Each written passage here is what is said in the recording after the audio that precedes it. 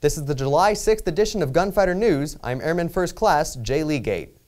Country music fans on base got a little treat to start off the week of the 4th of July.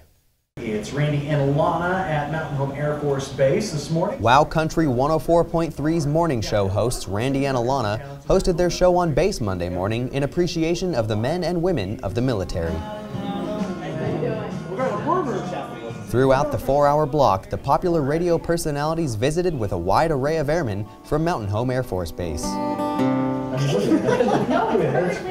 During the show, 366th Fighter Wing Vice Commander Colonel Bruce Smith encouraged Randy to take on Stryker's Grill's Refrigerator Challenge. I have to start eating. I'm on the clock. I got 25 minutes to consume this bad boy. I don't know if there's a good strategy here to hold us together. Just keep going to talk.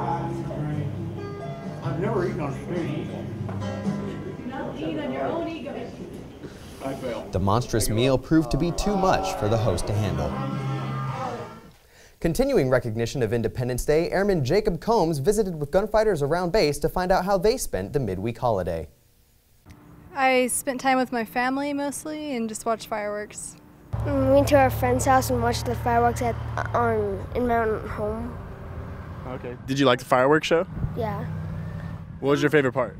Some of them were pretty low and they started a lot of fires, so. Really? Yeah. I went to the Strike Dam and had fun with some friends. We barbecued and we laid out all day.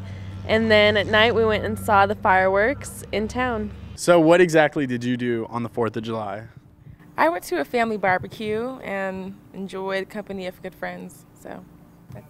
Played some ladder ball and did that for about 4 hours, and then we went to go watch the fireworks at the golf course here in town.